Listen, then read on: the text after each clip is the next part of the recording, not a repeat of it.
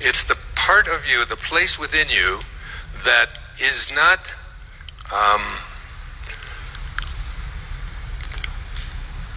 worshiping God. That's what religion has brought to us and taught us, that God is outside of us. It's the part and the place within you that knows that at your highest level, you are God. Each and every one of us. And when you are connected to the highest place within yourself, when you are connected to the God that you are,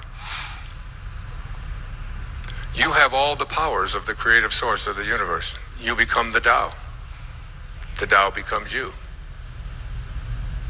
So, yoga, or union, is really a way of becoming a manifester.